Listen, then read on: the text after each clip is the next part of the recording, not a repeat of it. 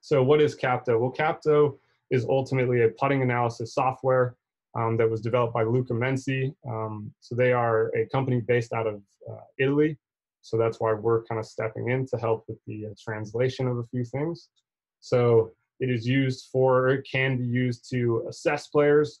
It can be used to validate or verify what you're doing with a player. If you're making a change to their putting stroke, Capto is a great way to not only get insight into what they're currently doing within their stroke, but it can also help you validate what you're doing with that player. And there are also some cool features within it that can help the player improve if you're not around necessarily as well. And it can be used for club fitting as well. We'll get into that a little bit later. So these are some of the specs and details that I kind of get asked these questions a lot. It only weighs 47 grams, so it's a really nice small device. So here I have it on my putter.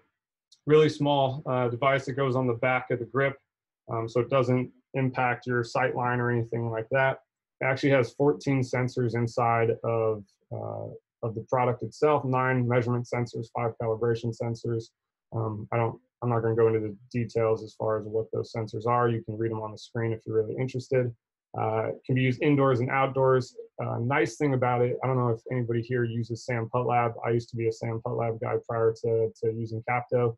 So Capto actually puts out its own Wi-Fi signal, which is really nice because you get no interference of any kind.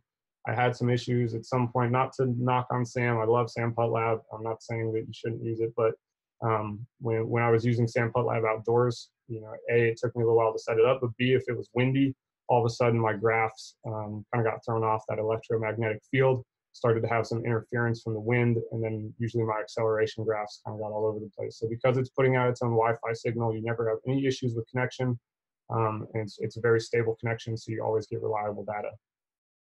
It can also capture up to 400 frames per second. When you first download the software, it's going to set itself to 300 frames per second. You can change that anywhere from 100 up to the 400 frames. If you go to 400 frames, just be careful. If your computer cannot handle that fast of a capture rate, the battery might be dying pretty quick. So it's usually kind of stock or standard set to 300 frames per second. But the nice thing about that is you're not missing any second of any putt. It is capturing so much data during a stroke that you are getting the most accurate information as far as what the putter is doing at any given moment throughout that stroke.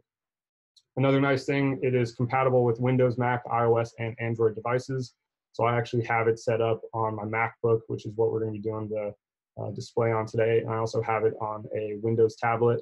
And I've also, both of those died on me one day. I think I forgot to charge them. So I downloaded the app onto my iPhone, and I was still able to capture putts on that. So it's really nice, easy to use across multiple platforms, and you can share data throughout all those platforms, so you never run into any issues of not having a player's data, depending on what device you're using.